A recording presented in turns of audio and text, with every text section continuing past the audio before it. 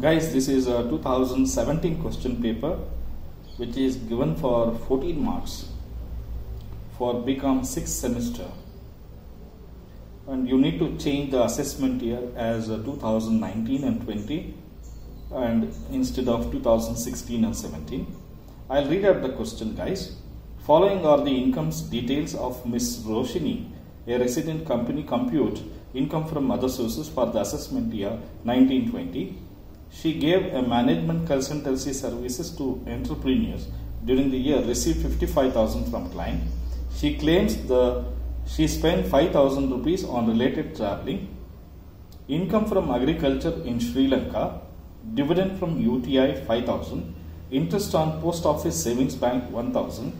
She holds the following securities: 1,009% tax-free commercial securities, not listed, the word is not required. 30,000 7% debentures of Canara Mills Limited, 72,000 rupees 10% tax-free debentures of LIC India. It's given as a listed, please forget about it. She lives in a rented house and pays a rent of 6,000 per month. She sublet 1/3 portion of the house on rent of rupees 3,000 per month. She has taken up a responsibility of paying municipal taxes of 1,500 on the whole house, and also repairs of the whole house amounted to rupees 6,000. Now, with this information, we need to calculate income from other sources. Okay, guys? Guys, after reading this question, we'll compute income from other sources. Here, Ms. Roshini is given so many things. She gave a management consultancy service to entrepreneur. During the year, she received 55,000 rupees from client and she incurred 5,000 rupees of expenses. So, we can write management consultancy fee as 55,000 rupees, and we can give admissible expenses of 5,000 rupees here, and 50,000 rupees we can tax. Okay, we can tax. Next is income from agriculture in Sri Lanka. See, any agricultural income in India is fully exempted, but any agricultural income outside India is fully taxable. So therefore, income from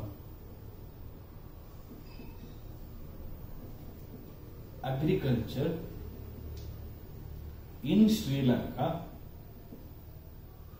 is fully taxable, 20,000 rupees, since it is an agricultural income in Sri Lanka. Dividend from UTI, dividend from, what is UTI? UTI is nothing but Unit Trust of India. See, any dividends you are receiving from an Indian company which is fully exempted, so therefore I am writing here as a exempted. So, any dividends received from an Indian company or a domestic company is fully exempted. Next is interest on post office savings bank account. Interest on post office savings bank account. See, I am writing here as exempted. Why it is exempted? Because if you read here, see, tax-free government securities under section 10 subsection 15, any post office savings bank account interest is exempted up to 3,500, but in our question it is given 1,000 rupees, so anyhow it is exempted. She holds the following investment: 1,009% tax-free commercial securities. Tax-free commercial securities. So, if it is tax-free commercial securities, always we have to gross up. So, always we need to gross up means we should write like this: interest on tax-free commercial securities on 1 lakh, 9% is 9,000 rupees. Right, guys? So, usually if you earn 100 rupees of interest, 100 rupees of interest in case of tax-free non-government, 10% tax would be deducted, and how much net amount of interest will be paid?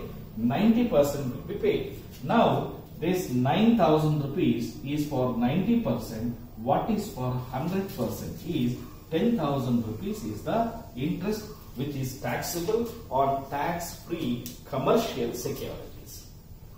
Third point, the second point, 30,000 7% debentures of Canara Mills Limited.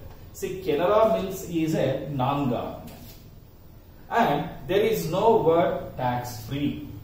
If the word tax-free is there, how we have done here, calculating on 1,09% divided by 19,200, we would have grossed up. But these Canara Mills Limited is a non-government, but it is not tax-free, it is a less tax-free. If it is a less tax-free, whatever the investment amount is given, and rate of interest is given, we directly calculate on it. So, interest on Canara Mill on 30,000, 7% is 2,100 is taxable directly. Okay, no need of grossing up. 72,000, 10% tax free. What is that? Tax free debentures is given. Again, how we treated on commercial securities, similarly. Okay, interest on LIC Corporation, in the bracket it is tax free. So on 72,000, 10% is 7,200. We need to gross up.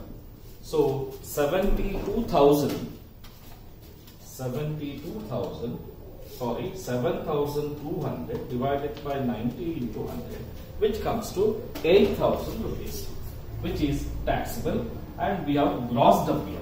Okay, she lives in a rented house and pays a rent of 6,000 per month. See, she is living in a rented house and she is paying 6,000 rupees per month as a rent. Okay, now what happens? We read further. She has sublet 1/3 portion of the house on a rent of 3,000 per month. She has taken up the responsibility of paying municipal taxes of 1,500 on the whole house and also on the repairs of whole house amounted to rupees 6,000. Now what we do is we'll calculate here computation of taxable rent. Okay, sublet portion. Now what is the actual rent she charged? Actual rent she charged is 3,000 for 12 months, it becomes 36,000 less what is the actual rent paid is 6,000 rupees. This is for whole house, but she has sublet only 1/3 portion, which comes to 2,000 rupees. For 12 months, she was paid 24,000 for the sublet portion. And also, she has undertaken to pay municipal taxes for the whole house. So, municipal taxes 1,500 for the whole house.